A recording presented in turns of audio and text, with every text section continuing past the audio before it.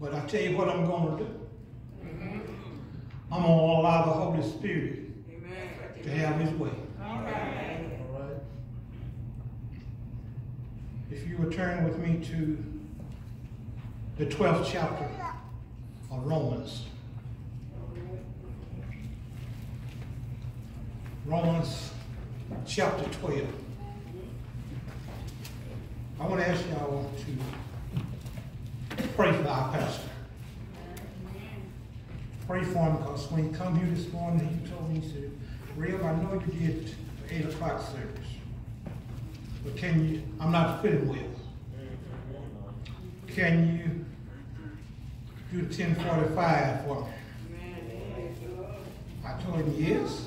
But what I didn't say was, I may not can, but God can. Pray for him because he prays for us. Romans chapter 12. Come on, Rev. Starting at the 17th verse. And I'll be reading from the King James.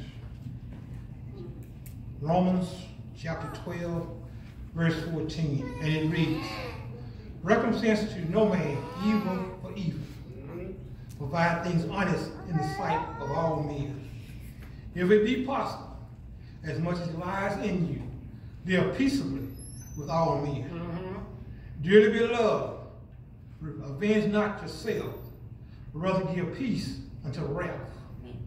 For it is written, vengeance is mine, I will repay, saith the Lord. Therefore, if thine enemy is hungry, feed him. If he thirsts, give him drink. For in doing so, thou shalt heap coals of fire upon his head. Be not overcome with evil, but overcome evil with good. If you would pray with me for a few minutes, I would like to talk from this subject. Jesus will pay it. Jesus will pay it. Come on, Rev. You know, there are times when people talk about us. They run us down. They smile in our face, and as soon as they get behind our back, All right. it's preaching a whole right there. different story. All the time they praise you and give you all the accolades when they sit in your face. But you know, when they get behind your back, you say they know, oh, so-and-so thought he was all of this. That's right. But you know what? It's not about us. It's not about us. It's all about God. And God will pay after a while. Yes, he will. You don't have to be mean to him. That's right. You don't have to strike out to him. You don't have to do anything but keep a smile on your face and do good to them. They do something, they talk about you, you smile in their face and tell them, God bless you. God bless you. God keep you. I'm going to pray for you, brother. I'm going to pray for you, sister. And not only do you tell them that you're going to pray for them, but you do just what you said. That's right. Therefore, the Bible said that God will pay it. Vengeance is his. You know, when God pays it, or when God gets you, fix it for you, it will be fixed. Because we can't fix it like God can fix it. Because we don't have a heaven or a hell to put anybody in. But you know what? God has a place for those that mistreat his people. Because God said that it's not us that he's mistreating, but it's him. It's not us that they're rejecting, but it's him. But when they talk about you, they mistreat you, you treat them good. That's right. You treat them right. Bible says treat them like you want to be treated. Because I remember when they asked Jesus, what was the greatest commandment? He told him, he said that the greatest commandment is that you love God with all your heart, body, and soul. And the second one was that you love your brothers as yourself. You treat them as you want to be treated. You treat them not like they treat you, but you treat them as if they were God's chosen ones. You treat them like they were somebody. You treat them like you would treat the President of the United States if he came to visit you. Because nobody will mistreat a friend. Nobody is going to look down their sister or their brother. But you know what? Sometimes it's your sisters and brothers that talk about you behind your back. Yeah, true. Yep. They'll smile in your face, pat you on the back. But you have to look out for that pat on the back. Because they might be holding something back. They might be holding something back that's not good for you. All the praises they give you is not good for you. That's right. There's a saying that says everything that you like or everything is good is not necessarily good to you. Right, right. Everything that you like may not be good for you. You know, but what God is telling us, we be good to the people that mistreat us. How do I know you're supposed to be good to the people? When Jesus went to the cross, the first word out of his mouth was, Father, forgive them, for they know not what they do. They was getting ready to crucify him. They'd already beat him, tortured him, did everything, all manner of evil against him. But his prayer to the Father, Father, forgive them, for they know not what they do. If he had the courage, or if he had the inkling to tell God, ask God to forgive those that were mistreating him, who am I? Who am I? We say we are Christians. Christian means that you're supposed to be Christ-like. We're supposed to be imitators of Christ. We're supposed to be an ambassador in Christ. We're supposed to show Christ in us. Because the Bible says that the body is the temple of the Holy Spirit. So when they mistreat us, we talk to them, treat them better. We treat them kind. We give them a nice, kind word. If we pat them on the back, we mean it. If we tell them we love them, we mean it. Yes, sir. Yes, sir. If we feed them, give them the best. Don't just go get something that you don't want. That's right. And give it to them. So true. Bible says, pray for your enemy. Pray for them. Lift him up. I heard Sister Casey this morning say something about a crawfish. Say, well, a crawfish got when one of the old crawfish start getting to the top, the one down on the bottom reach up and pull him back down. So we don't want to have that crawfish mentality. If somebody get to the top, why not get undergird him? How about lift him up? How about push him up? How about helping him? That about just maybe that you done pushed him up. He'll reach back and pull you up. Treat them kind. Don't treat them like they treat you. Don't smile in their face and crush them behind their back. Treat them good. Treat them like you want to be treated. Treat them like they're you. Jesus said, love your brothers like you love yourself. How many in here actually who love themselves? How many love themselves? How would you treat yourself? Don't you want the best for you. So therefore, if you want the best for you, you should want the best for your brothers and your sisters. You want them to have just what you have. If you got a nice house, you want them to have a nice house. You have a nice car, you want them to drive a nice car. If you have a nice bank account, you want them to have a nice bank account. You don't wish no evil, nothing bad on nobody. Yeah, I have to be honest with you. When I was young and foolish, people do unto me, I try to do it unto them.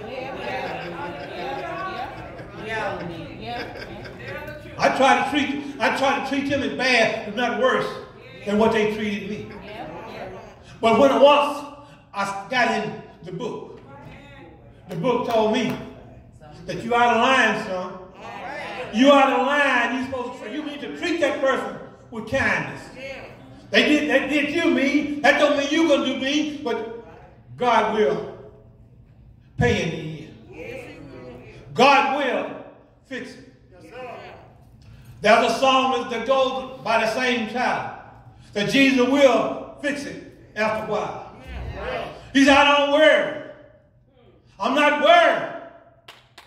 But Jesus will fix it after a while. And I live by that same philosophy. Jesus will fix it. He will fix it for me. And I guarantee he'll fix it for you. If you just do what he said he's going to do. But who are you? You're not important enough that you can beat up on somebody else. Because when you point fingers out there at somebody else, you got that one finger pointing at you and somebody else, but look at him. There's three more pointing back at you. Because when you search them, or you start talking about them, you have to search your heart. Search what's in your heart. How do your heart look? You know, we look at our sisters and brothers on the outside. We look at what kind of clothes they may have on. We look at what kind of music they might have. We look at what kind of car they drive. What kind of house they live. What neighborhood they live in. But you know what? God looks upon the heart. What's in their heart? What's in your heart? That's the first thing we ought to ask. What's in our heart? When we get up in the morning time. Instead of getting up every morning, I ain't telling you don't thank God for what he does for you. I don't think I ask you to thank God for the house you live in. Thank you. I don't think I ask you to thank God for the clothes on your back. I don't ask you not to thank God for the food on your table. But I don't ask you to say this. You need to ask God, what can I do for you today? What do you have for me to do? What do you want me to do? Who do you want me to do? Who do you want me to do? We need to put it in God's hands. You know, we got to have it, or we go out and we do what we got to do. And then, if it don't work right, here we go, back to God. God, you know I did this, that, and that. You know I did this here. It didn't work out. That's what I wasn't intending to do this here. But why didn't we go to God in the first place? Why didn't we go and ask God, what do you want us to do about this situation? What if I'm turning up? Why didn't we ask God before we started? We make God our second judge. Why not make him first? So I heard him say, seek ye first the kingdom. Seek ye first the kingdom. And all of these things will be added unto you. I had a former pastor, my father in the ministry. He had this saying, what comes after all? Nothing comes after all. You don't do all to do it. You don't have nothing else to give. What comes after all? Nothing. You want to be somebody to bless you, you got to be a blessing. If you want to be blessed, bless somebody else. They may not bless you. But God, but Jesus, he will fix it. He will fix it for you. They may run you down. They may talk about you. But every time they talk about you, every time they run you down. I heard somebody say that's a stop in your crime. When you get to jail, when you get to heaven, they tell me there's a long white road. They tell me you might have some golden slippers. They tell me you might get a crown. But you know what? I don't care about getting a crown. I don't care about the long white robe. I don't care about the golden slippers. All I care is I get to the door and Jesus said, well done, my good and faithful servant. You've been faithful over a few things. Now come on up, I'll make you ruler over me. Not I don't want to be a ruler, I just want to be in his presence. I just want to have a seat at the welcome table. I just want to get to him and say thank you. Thank you all the time I was out there acting crazy. All the damn time I was out there wasn't on your side. You was watching over. You was keeping me. I can put my trust in you when I couldn't trust myself.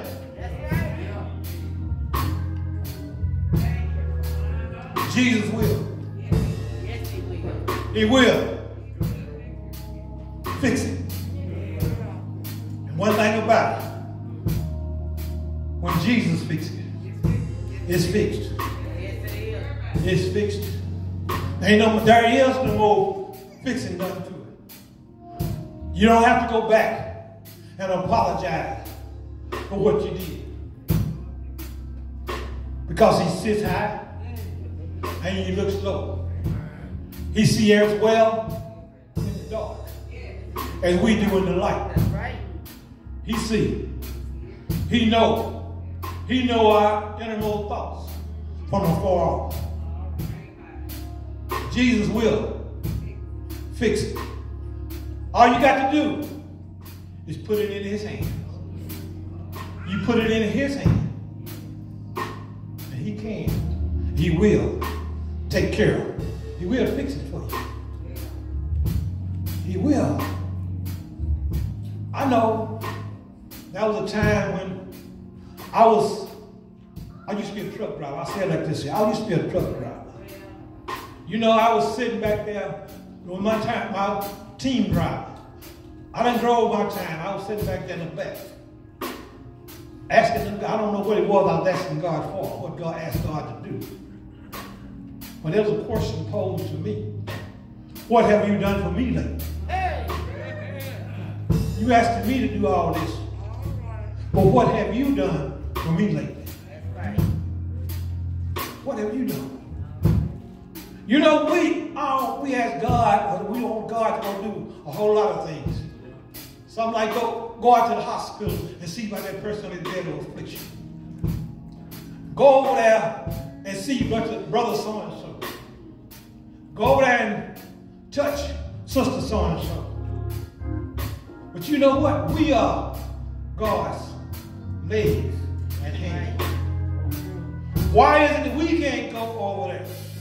Because we realize once we get there, God is already there. God will fix it after a while. And you don't have to worry about it being fixed.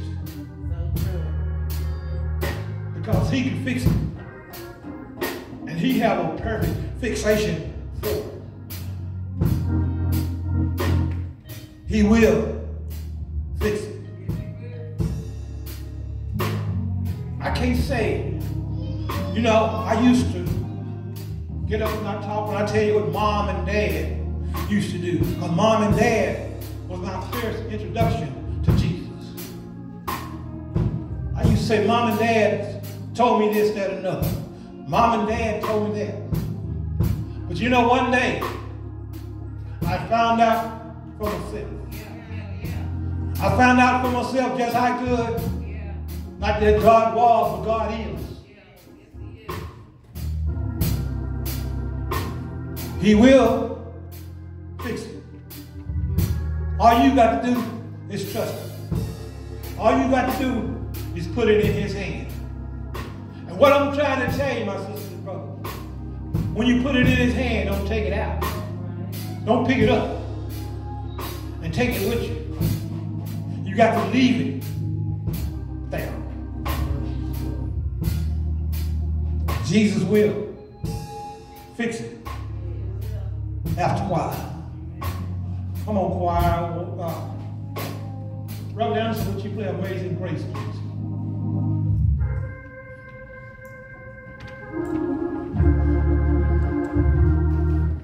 Now, y'all know I'm not going to sing. God can give me that gift.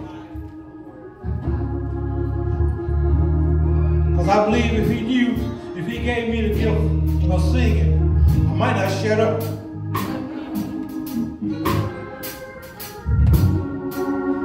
But it was God God's amazing grace that brought us thus far. It was His amazing grace that continued to guide us and keep us.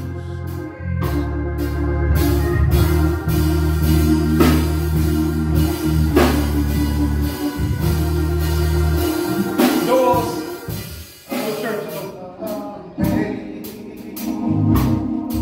You can come. You need a church home.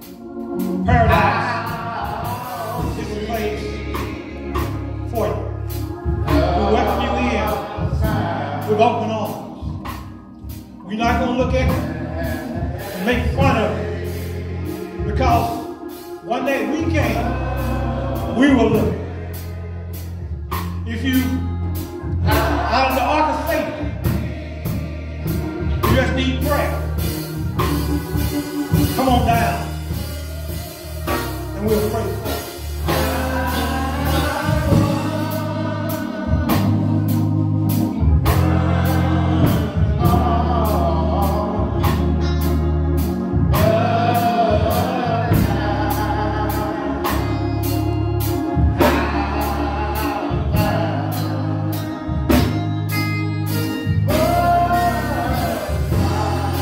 God's amazing grace.